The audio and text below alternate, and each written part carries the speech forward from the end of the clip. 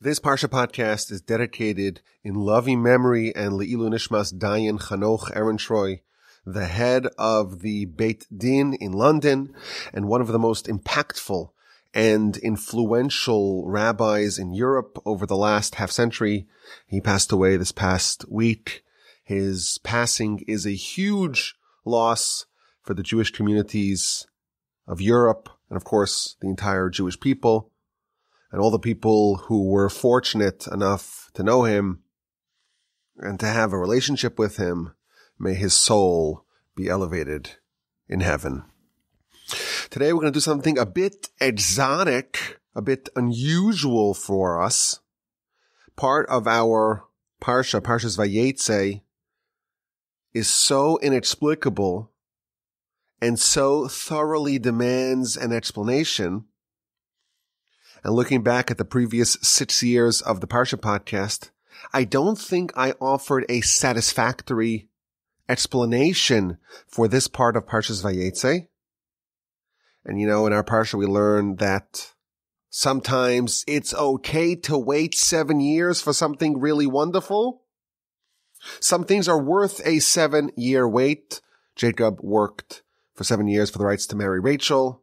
He actually did it twice. But this podcast from the Torch Center in Houston, Texas, together with me, your host, Yaakov Wolbe, RabbiWolbe.com, we're going to try to cover a part of the Parsha that perhaps we have overlooked in the previous years, and that is the sheep saga. Our Parsha contains a considerable amount of time and words and verses focusing on Jacob as a shepherd. After working for 14 years for the rights to marry Rachel and Leah, Jacob begins to work for pay as a shepherd for his father-in-law, Laban. And the description of what ensued is quite lengthy. There are, in fact, entire books of Talmud that yeshiva students the world over spend a year plus studying that are based on fewer verses in the Torah. And we read all the details. They make an agreement. Jacob gets to keep all the speckled and spotted sheep, and Laban gets to keep the rest. And they start off by removing all the speckled and spotted animals so that Jacob does not have a biological head start. And Jacob takes a bunch of pieces of wood, rods of wood, and he manipulates the mating environment of the animals, and all the animals are born with speckled and spots. And Jacob becomes very rich. That's the short version of the story. But it never really made sense. Why is the Torah focusing so much on the sheep? Why is there such an emphasis on this saga of the sheep and the deal and the arrangement and how Jacob behaved? Why is it so important? Why is this sheep saga salient? Now, there are other questions that we can ask surrounding the sheep. When the Parsha begins, or when Jacob arrives in Laban's hometown, so he goes to the well, and there's the big stone upon the well, and there are 3 groups of the 3 flocks with 3 shepherds, and they're waiting for a critical mass to come roll over the large stone. And then Rachel comes out, and she, like Rebecca, soon to be her mother-in-law, currently her aunt, she comes out, and she's a shepherd, and she is overseeing the sheep that belonged to her father. So if you read that verse, it seems like there's some unnecessary details. This is chapter 29, verse 9. Rachel was coming with the sheep, and the sheep belonged to her father, and she, you should know, is a shepherdess. So it seems to be a little bit verbose. That's another question we could ponder. Now, after Jacob spends a couple of weeks with his cousins and his uncle, he wants to marry Rachel, and he volunteers to work for 7 years as Laban's shepherd for the rights to marry Rachel.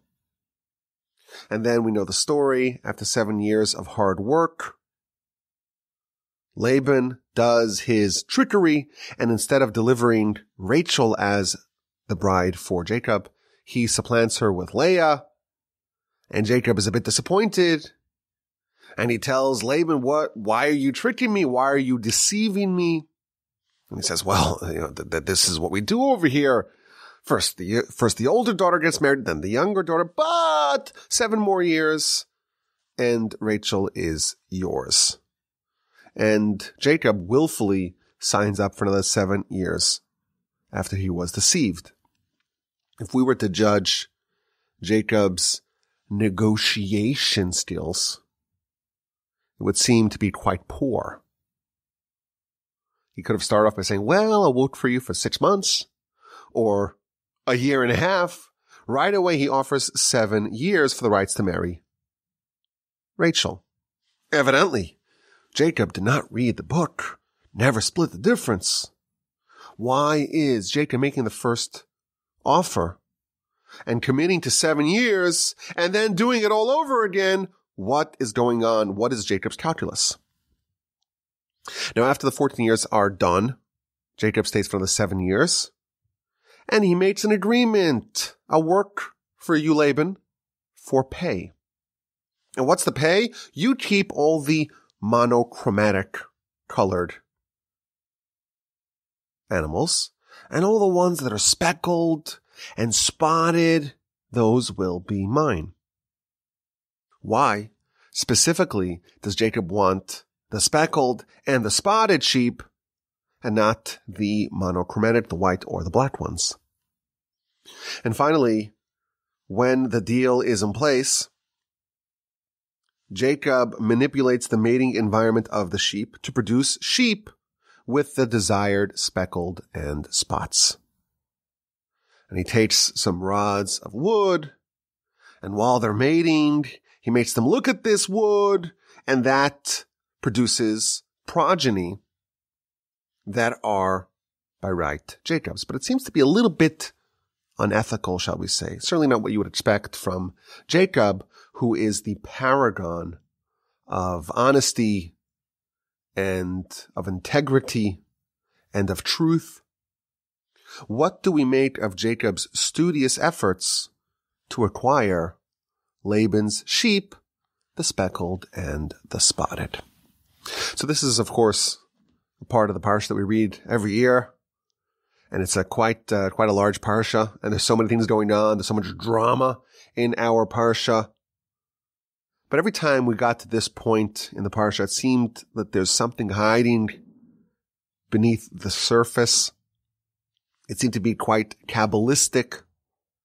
The Torah is not telling us random stories about Jacob's exploits as a shepherd. There's something going on over here, and it never quite made sense to me what is actually hiding beneath the surface.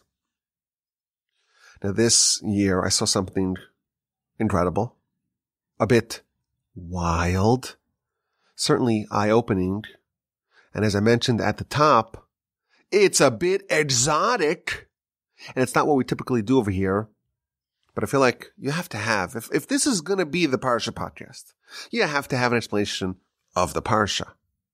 And when you have something so mysterious and so inexplicable like this whole saga with the sheep, it's incumbent upon us here from the Torah Center in Houston, Texas, to offer an explanation.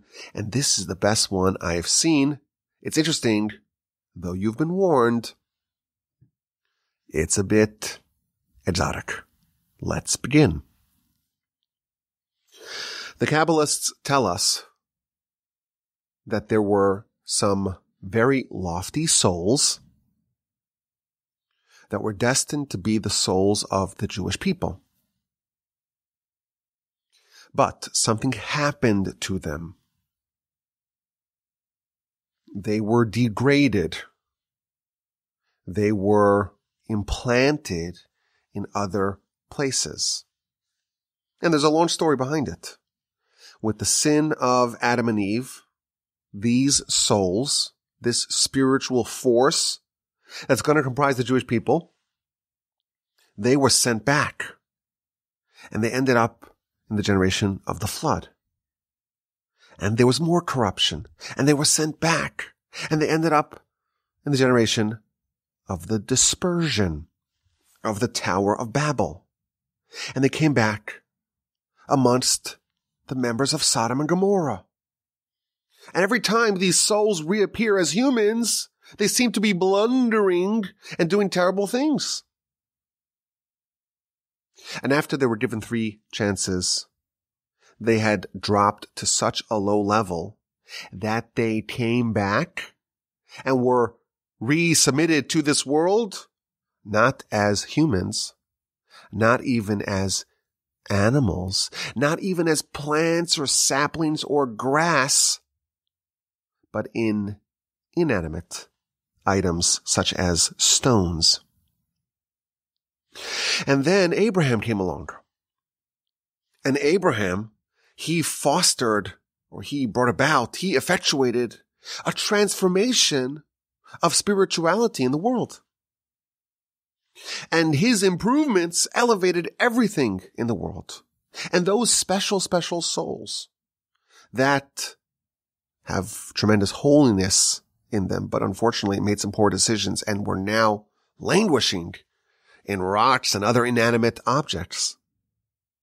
Thanks to the efforts of Abraham, they were elevated from the inanimate to being on a level up, one level higher spiritually, into the plants and trees and grasses.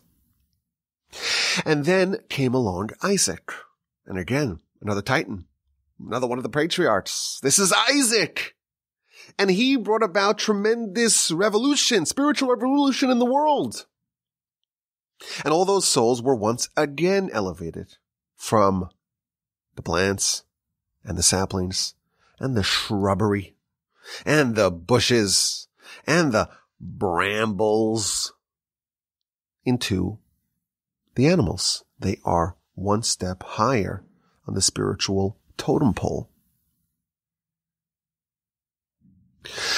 And these souls are now animals. Which animals? Which animals are these souls now currently incarcerated in?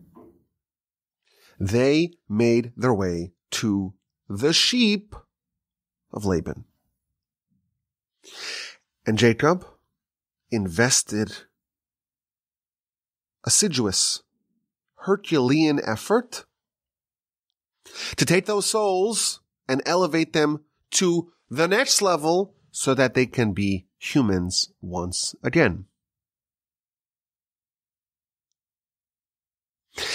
These souls eventually became human souls, the descendants of Jacob, and they were subjected to hundreds of years of servitude in Egypt. And once these souls had gone through this whole cycle of penitence, they were ready to be the souls of the Jewish people at the foot of Sinai and to found the grand, illustrious nation of the Jewish people.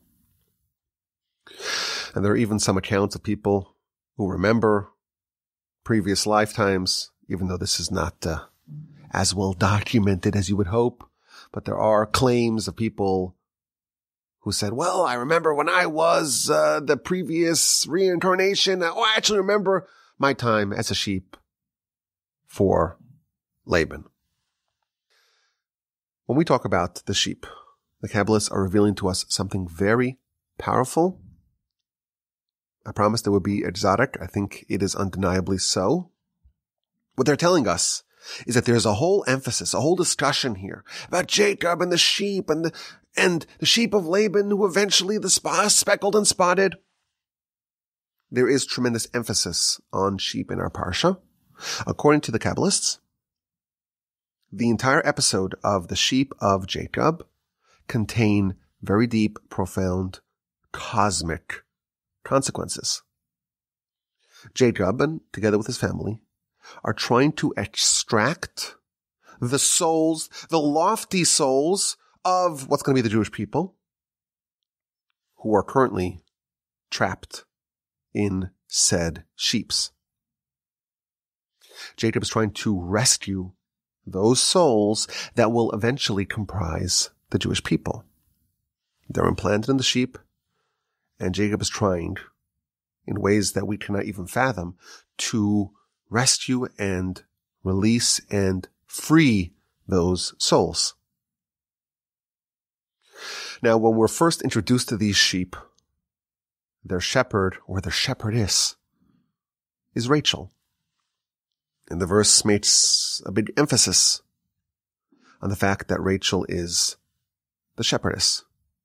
It tells us that she has those sheep, and they're the sheep that belong to her father, and she is the shepherdess. And again, it seems a little bit wordy. It seems like we're getting some redundancy here. But according to this understanding, it's not just a coincidence. These are not random sheep. These sheep gravitated to Laban because they contained holy souls that needed further elevation and rectification. And thus they went specifically to those sheep because these sheep contained a shepherdess like Rachel who gave them a chance at redemption. And then Jacob comes along, and of course he's aware of all of this. And again, I want to stress, I don't know how to do this. I cannot tell what souls are trapped in what animals or what rocks or what plants. This whole thing is just operating at a very high level. But this is what our sages revealed to us. Jacob volunteers to work for 7 years. After 7 years, he volunteers for another 7 years. And we pointed to Jacob's very apparent poor negotiation skills. But here's what's actually happening. Jacob estimated that it would take him 7 years of intense focus and spiritual elevation to extricate those holy souls from their confinement. That's why he volunteered to work for 7 years with those sheep. And for 7 years, Jacob worked dutifully to try to separate the sparks of holiness from the ordinary sheep and to release these souls, these powerful souls, from their confinement so that they eventually can become operational as human souls, the souls of the Jewish people. And then he volunteered for 7 more years. And the reason why is because what happened after those 7 years actually undid all of his progress. Due to the events of his bungled wedding, he lost all the progress that he had made over the preceding 7 years, and he had to do it all again. For someone like Jacob, when he was with Leah, and at that time, he was thinking about Rachel. This was an event that disrupted his spiritual standing, and it corrupted and undid and reversed the tremendous strides that he had made over the course of 7 years in releasing those souls. After 7 years of progress, they once again became deeply embedded within the sheep once more. And he had to work for 7 additional years to release them. Now, after 14 years, we have the additional 6 years where he stayed and worked for pay. And the deal was, I keep the speckled and the spotted sheep. And Laban, you can keep the monochromatic sheep. Now, why did Jacob choose specifically the speckled and the spotted sheep and leave Laban with the other ones? Here's the answer. After 7 years of separating the holiness from the mundane and releasing those Jewish souls, Jacob understood that there were still some vestiges of holiness embedded within the flock. There were still remnants of holiness that needed to be released. And that is what Jacob set out to release over the final 6 years of his time with Laban. Most of the souls were already elevated, but some vestiges of holiness remained. So after 14 years, Laban's flock consisted of a mix. Some of them were just ordinary sheep, and some were holy ones or had some sparks of holiness still within it. But how do you spot, no pun intended, which animals contained some of the holy souls? So again, the Kabbalists tell us, if it is just one color, if it's uncomplicated, if it contains no admixture on a superficial level, then you know that it does not have any admixture on a spiritual level. But if it is speckled and spotted, or even if you can evoke some speckled or spotted characteristics, if it shows some inconsistency, if there's some conflict, if there's some dissonance, if there's some lack of equilibrium, then it indicates that it still contains some elements of holiness, of a soul, of someone who is destined to be part of the nation. And that's why Jacob targeted those animals in particular. Now, with this understanding, we have a different view of what Jacob was trying to do when he was manipulating the mating environment to try to see if there's any way to get some speckled or spots on those animals. He understood that those souls are really his souls. This is the nation that he is founding. And Laban only got them due to his righteous daughters.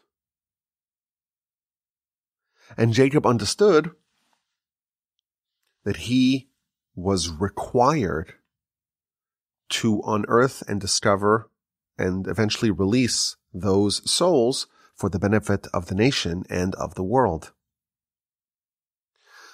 And the Kabbalists add that when Jacob arrived at the well, and there's a large stone capping the well, and he just rolls off that stone when he sees Rachel with the flock, and he doesn't wait until there are sufficient shepherds to roll off the well. The Kabbalists reveal that there's something else going on. These sheep that contained holy souls, they were under the thumb of Laban. And Laban was spiritually asphyxiating them. And they were on the brink of being spiritually decimated. And it was a matter of seconds, of moments. It was critical to give them some water. And therefore Jacob, without waiting for backup or reinforcement, he rolls off the well cap and gives them to drink, thus infusing them with spiritual vitality. Because when they drank the water from Jacob, they were spiritually revived and allowed to exist and live another day.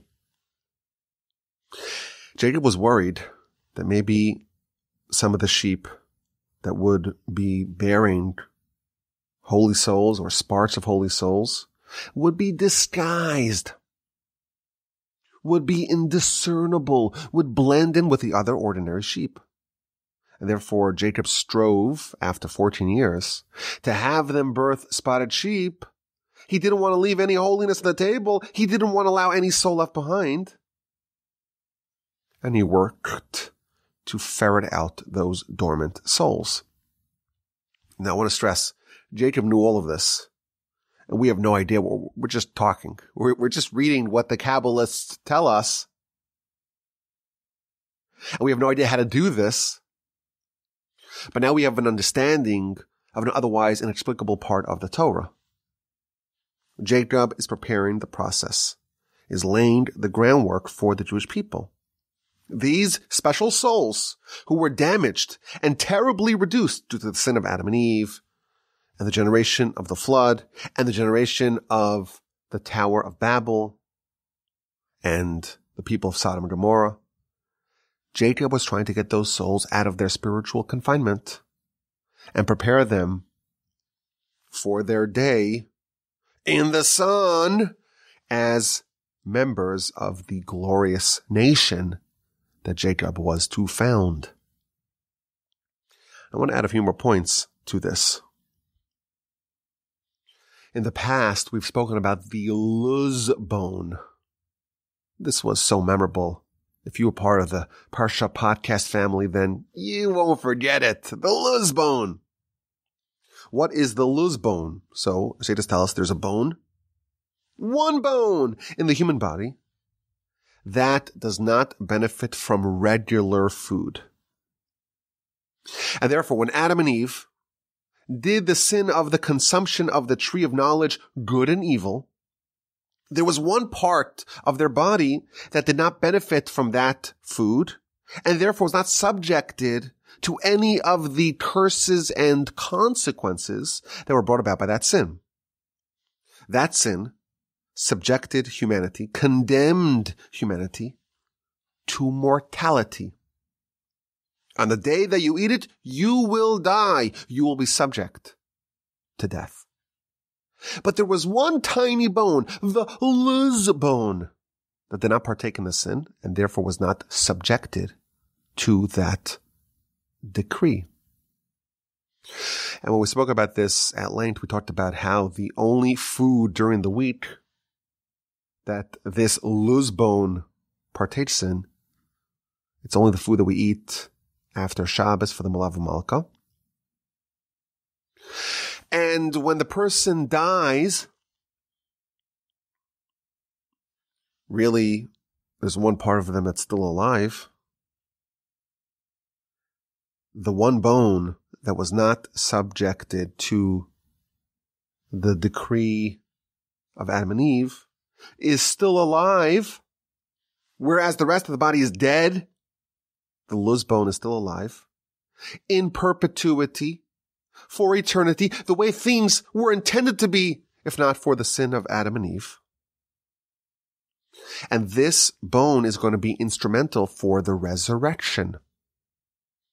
When resurrection occurs, it's not that there's a completely dead and lifeless body that is brought back to life.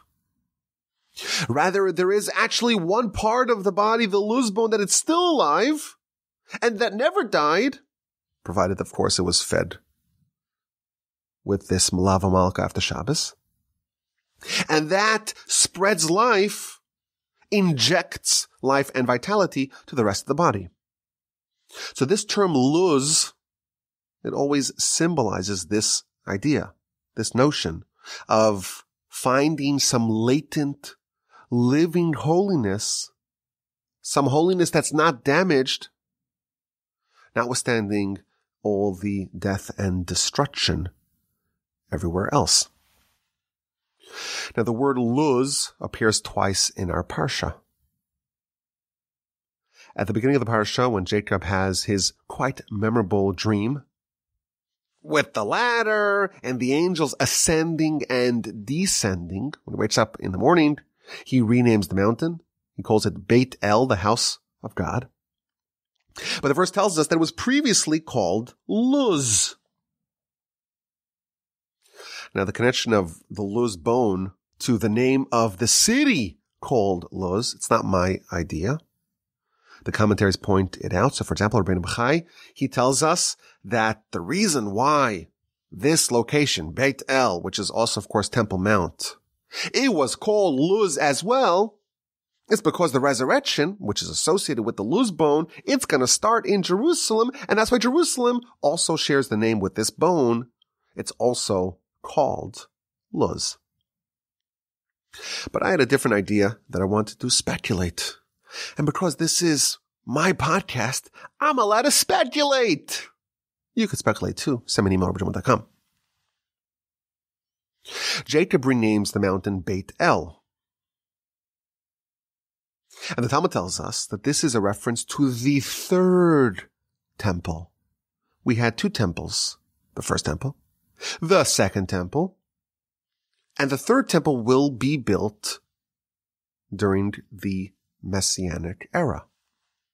We hope it happens really soon so we could go there and experience it and be elevated as a result.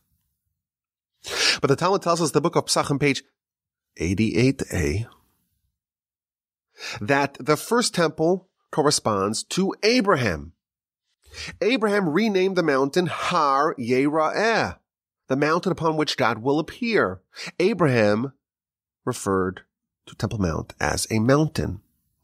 And that corresponds to the first temple.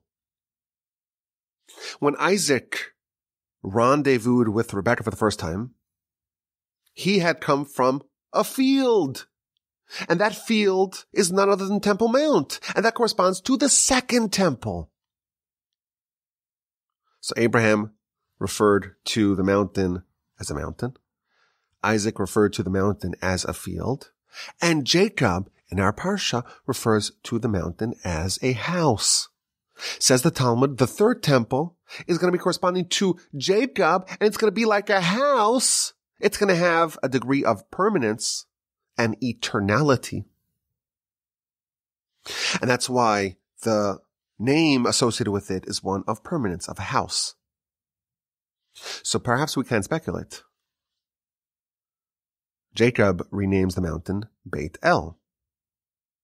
And the Talmud tells us that's referring to the building of the third temple.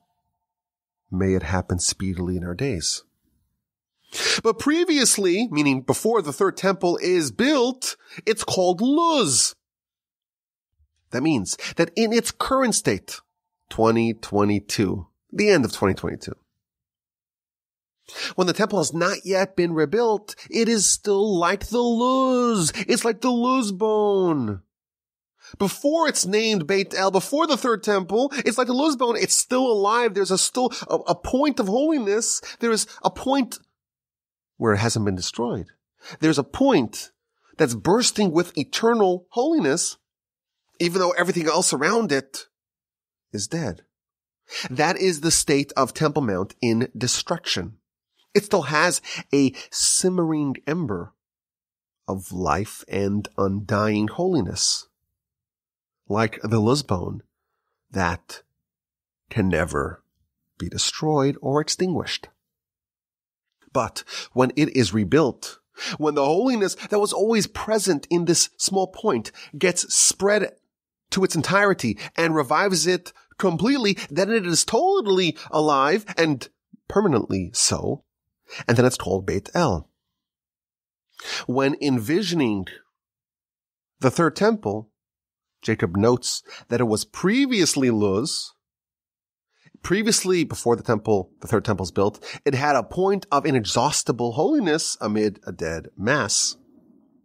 And then, with the building of the third temple, it will be transformed into a permanent house of God. Now, this is the first time that the word Luz appears in our Parsha. The second time is when Jacob manipulates the mating environment of the sheep. This is chapter 30, verse 37. He takes several rods of wood. What kinds of wood? Was it oak? Was it mahogany? Was it Canadian pine? What was it? So the Torah tells us it was livne lach. It was fresh shoots of poplar. And it was a wood called Luz, which here is translated as almond. And a third type of wood.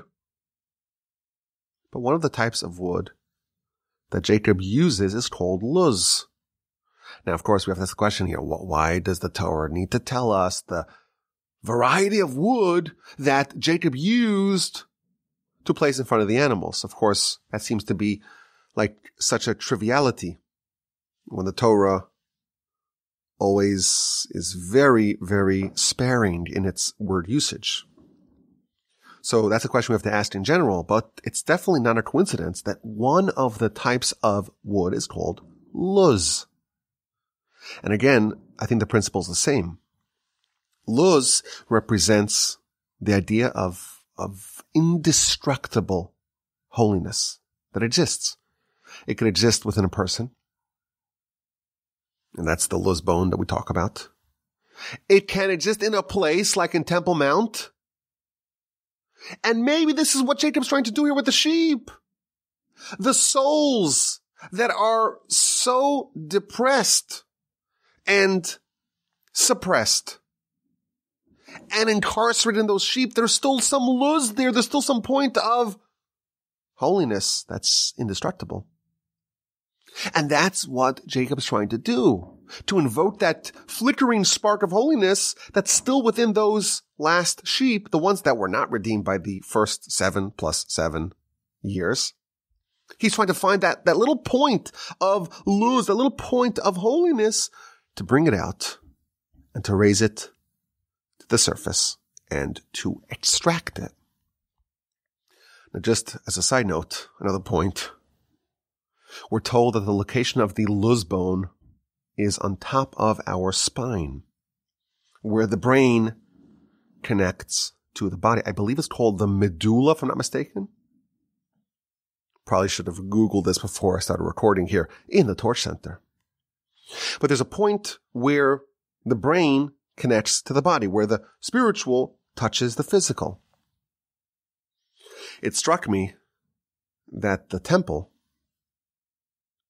it's called Luz, our verse tells us, but it's also described as a neck, which is the same area where the Luz bone exists in a person. How do I know that? Because later on in Genesis, chapter 45, verse 14, after Joseph, no, spoilers alert, Joseph reveals that he is in fact Joseph, not some fearsome Egyptian viceroy, and he falls upon the neck of Benjamin, and he cries, and Benjamin falls upon his neck, and he cries. And Rashi tells us that there's something going on here with the necks. Why the necks? Why the crying? Says Rashi, quoting from our sages, Benjamin, in the future, not just the individual Benjamin, but the tribe that Benjamin will head, when they get to the land of Israel, the land that's apportioned to them will include Temple Mount. And therefore, Joseph, many, many hundreds of years before the temple's even built, Joseph is crying because in the tribal lands of Benjamin will include the temples, and they will be destroyed. And Benjamin cries on Joseph's neck, because although Joseph's land does not include the land of the temple, it does include the land of Mishkan Shiloh, the temporary temple in Shiloh, not the Civil War battle location, but in the land of Israel. Before Jerusalem was acquired, the temple was in Shiloh, in the homeland, in the ancestral land of Joseph. And that's why Benjamin is crying on the on the neck of Joseph. So again, we're told that the neck is somehow associated with the temple. And it makes sense to us right now, because that is the location where the connection between the holy and the mundane is. And that's why the luz is there. That's that spine, the top of the spine by the neck. And that's what's happening over here. Jacob is trying to ferret out.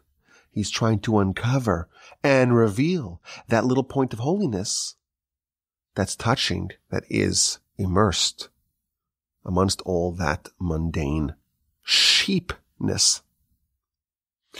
Now, this idea, of course, is very lofty. I promised you it will be exotic. I believe I have kept my word.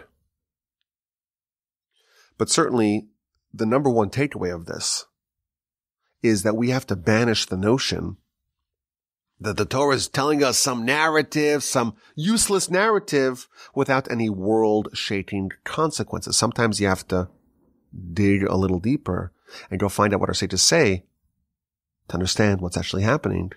But this, to me, is eye-opening because it gives so much color and insight to what otherwise seems like just poor negotiation, coupled with a very big emphasis on sheep that seem to carry no weight. But the Kabbalists, of course, reveal the deep insights behind it. Now, this principle of discovering holiness and unearthing holiness that is behind the scenes, beneath the surface, behind the facade, covered by the veneer. This idea is found in many places in our philosophy. And I think we've spoken about this in the past, but I'm starting to lose track of what we've spoken about and what we haven't spoken about. We need an official Parsha Podcast archivist. Send me your resume to rabbi.com. But when Jacob, when he chooses to hightail out of Laban's household, the verse tells us, this is in chapter 31, verse 2, that Jacob saw the face of Laban, and behold, it's not like it was in the past, not yesterday, not the day before. Jacob chooses to leave when Laban's face changed. Now, our parsha is a story of Jacob in exile.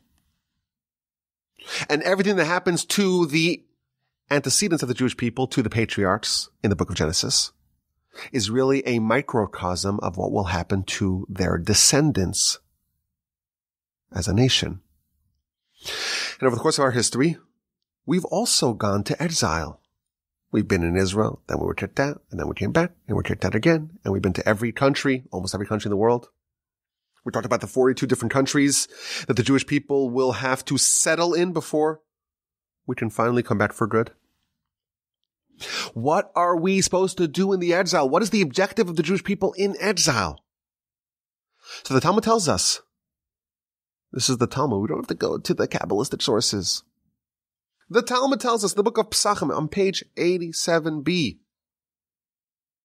the Almighty only sent the Jewish people into exile for the purpose of gathering converts. There is holiness found all over the place. And our mission is to collect and curate that holiness. And of course, that holiness comes in a lot of different dimensions. Part of it is that we have Jewish souls that are trapped in foreign lands amongst foreign nations. And our nation is on this mission to collect all that holiness and to bring it back home. Says the Talmud. Why do we go to exile? Why is our nation subjected to being wandering and itinerant from place to place, a couple hundred years here and a couple hundred years there, and Morocco and Tunisia and France and Germany and Russia and Ukraine and Iraq, Iran, and every other place in between, Egypt, of course, quite memorably, and even the far-flung corners of these United States of America. Why? Why? We're there to collect those parts of holiness. And Jacob's story in our parsha is really a microcosm of that. He's there to collect the holiness, the parts of holiness, in the sheep. But the sages reveal that there was more holiness that Jacob was collecting. Even Laban, his father-in-law, had some holiness buried within him. And Jacob, a man on a mission in the exile, he's there to collect that, to elevate that. And when does he decide to leave? When he looks at the face of Laban, and it's not like the way it was. Not yesterday, not the day before. Jacob had spent his 20 years with Laban, pulling out holiness from wherever he found it, in the sheep and in Laban. And there came a point in time where the holiness was completely extracted from Laban. He was depleted. The holiness was exhausted from Laban. And Jacob was able to see that. He could look at the face of Laban and determine how many sparks of holiness. Is there any holiness left?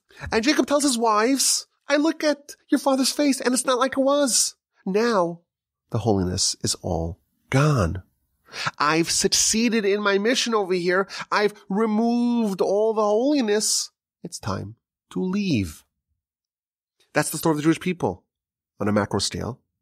We go to a place. We spend a couple hundred years there. And then we leave. And of course, there are forces that shove us out because we get quite comfortable. I kind of like it over here. It's so wonderful in my dacha, in my chateau. I'm used to the culture here. I'm used to the cuisine here. This is where I grew up and this is where I raised my kids and this is where I feel comfortable. But if your national mission is over, the Almighty will unleash forces that will boot you to your next destination, to your next mission. Jacob is modeling that for us. He has succeeded in extracting all the holiness in the sheep and in Laban. And even he could look at Laban's face and find out it's down to zero. There's nothing left. All the holiness has been exhausted. It's time to go back home. And that's really what's happening in our Parsha. Jacob is in exile. And what does he do in exile? He discovers and he unearths and he extracts and he elevates all the sparks of holiness. And once he's done, it's time to go bring them back to the Holy Land. Now, these ideas, of course, are very lofty. And I'm sure some of y'all are saying, oh no, Rabbi Walby's on one of his rants. The Torch Center is pulsating with all this energy. What's happening over here? It's one of those kinds of Parsha podcasts. What does this have to do with me? I'm a simple guy. I'm not so advanced like Jacob. I have no idea if there's any holiness anywhere. Even in myself, I don't know. What can possibly be the lesson for us simpletons? I think this is a very basic lesson for all of us. Yes, it is our national mission to assemble all of holiness. The holiness that's scattered. We have to gather it. Certainly, that demands that we extract and elevate the holiness that is within us. Like the luz bone, there's some point of holiness within us that is indestructible. We have tremendous potential. We have a soul. And that holiness needs to be fanned to life and brought to actualization. And Jacob shows us that this is our mission. He spent 20 years with Laban trying to do this. And we may look at ourselves, and we all know that we have tremendous untapped potential within us. But we get disheartened. Oh, there's so much work to do. How much work do we need to do to make ourselves into the best versions of ourselves? But Jacob shows us, he models for us how worthwhile it is. He was willing to dedicate 7 years to achieve this, to just take it out. And once circumstances warranted, they had to go back to square one. He did so calmly and willingly.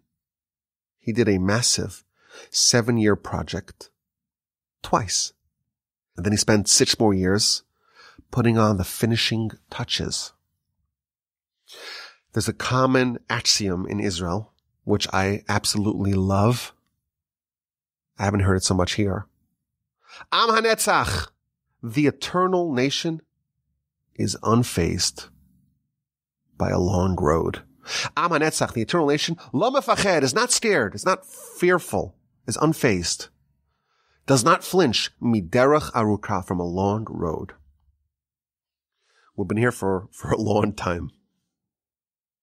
Our national mission and destiny have been front and center for a very, very long time. We're deeply committed to this, and we have been for a long time. Lots of things come and go. Lots of fads, and lots of interests, and lots of focuses, and the news cycle is shrinking and shrinking as our time span becomes indistinguishable from that of a goldfish. You remember COVID? It was such a dominant subject, and now it just doesn't appear in the news. It's kind of faded away. Yesterday, my son, I was taking him to school. He's like, Abba, is there still a war in Ukraine?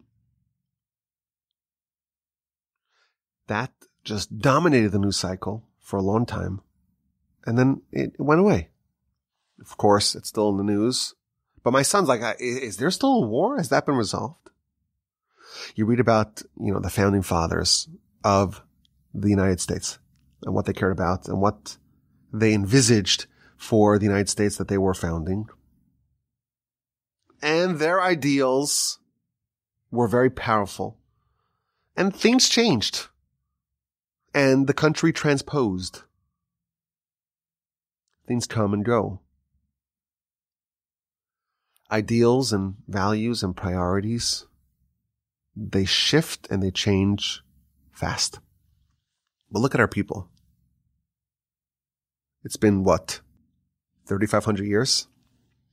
And we're still at it with vigor and commitment and devotion and passion, a passion that has not dimmed. Maybe it's dimmed, but it has not been snuffed out. And of course, we've had our ups and downs and our ebbs and flows and our apogees. Did I pronounce that correctly? Apogees and nadirs. But we're still at it. 3,500 years later, centuries, millennia after Laban and Jacob were wrestling for these souls, we're still here doing what Abraham got us started to do. We're playing the long game. And every individual amongst us, our individual microcosmic mission mirrors the national mission on a macro scale. We're trying to take all that holiness and extract it, both within ourselves and within the world. And we are unfazed by how long it may take. And the Mishnah reminds us, Lo alecha hamlacha ligmor. The work is not upon you to complete. However, you are not free to abandon it. Let's get to the question of the week. We're trying to get a little smarter about the Parsha and everything else. The one thing that is clinically proven to make us sharper, more intelligent, more discerning is Torah study. And here's our question. Our Parsha is a story of exile. It begins with Jacob leaving his homeland, and he's empty-handed and he's penniless and he's alone. And 20 years later, it ends with him returning back to his homeland. Now he has an empire, a retinue, 12 children, 4 wives, untold possessions. And then we have a whole cycle of exile and reclamation. And the truth is, our life here, as humans, is akin to exile. Our soul, its roots are in heaven, and it comes here for 70, 80, 90, 100 years, 150 years, whatever. Well, hopefully we live for a long time. But we're in a place and a setting that is very foreign and hostile to our soul. And its goal, like Jacob's goal in our Parsha, is just to get back intact. When Jacob undertakes his journey, all he asks for is to come back in peace to the home of my father. His chief concern is to survive this exile intact and unharmed. That is precisely what our soul covets when it is thrust into the world, when it's sent into exile. That's the story of our Parsha, Parsha of exile. But why does Jacob have to go into exile? That's the question. In the Torah, there is a very specific crime that is punished with exile. And that is murder, and specifically accidental murder. Why is Jacob in that category? So the Midrash says something so shocking. It's almost completely befuddling to us. Jacob was a murderer. What? Jacob was a murderer. Not a willful murderer, but an accidental murderer. Where is that in the text? Do you remember? Did I miss it? Jacob is an accidental murderer? Where's that? Citation needed. Says the Midrash, he was an accidental murderer because he accidentally murdered Esav. Esav? What do you mean? Esav's still alive. We meet him in next week's Parsha. Yes, he's still alive. But spiritually, Jacob gave up on his brother.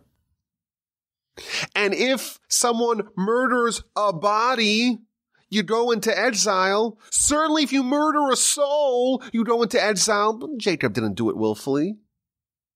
But to a certain extent, Jacob is culpable. He is to blame for Esav's spiritual devolvement.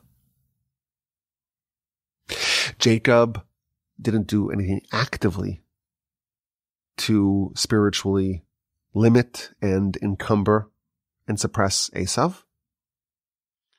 But he had the ability to save him. And even Esav was salvageable. And Jacob is punished as if he were an accidental murderer because he should have tried really hard to improve Esav spiritually and to draw him back to God's good graces. And yes, it wasn't willful. God rendered it only as an accidental spiritual murder, and that's why his sole punishment was that he went into exile. This is an astonishing idea. The verse tells us that we cannot stand idly as our brother's blood is being shed.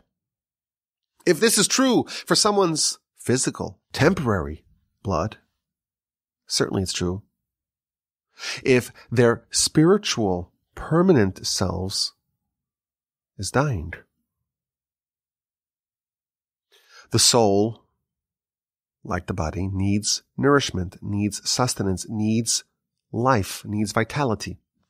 Unlike the body, it's not physical, it's spiritual. The soul needs Torah. It needs mitzvos. It needs a connection to the divine for it to be sustained.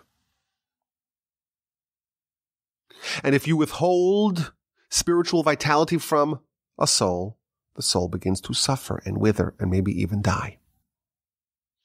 Esav was spiritually dying, and Jacob stood idly and did nothing. And as a result, he had to go into exile. This is a shocking idea that the Midrash tells us. And I think it is a reminder of the great responsibility that we have towards our brethren. Your spiritual life is much more important and permanent than your physical life. The Midrash tells us that if someone causes another person to sin, it's worse than if they killed him.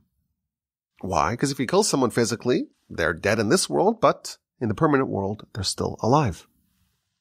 But if you cause someone to sin and you cause them to veer off the path of eternal spiritual life, not only are they gone in this world, but they're gone in the next world. If someone is spiritually dying, we must do what we can. We cannot stand idly. We must do what we can to save them.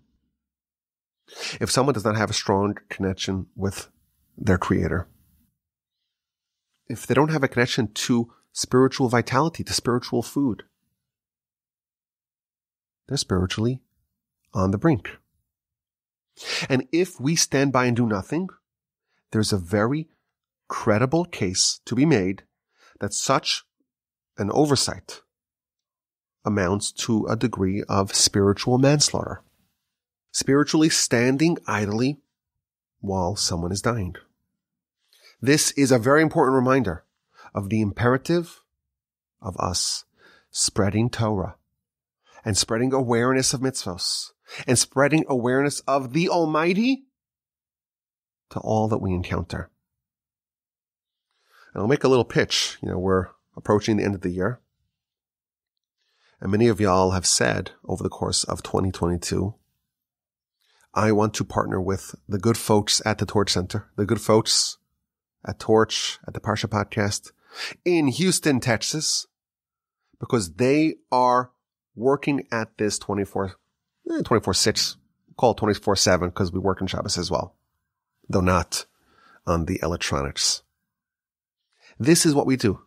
We are the firefighters and the EMTs for the soul, for spirituality.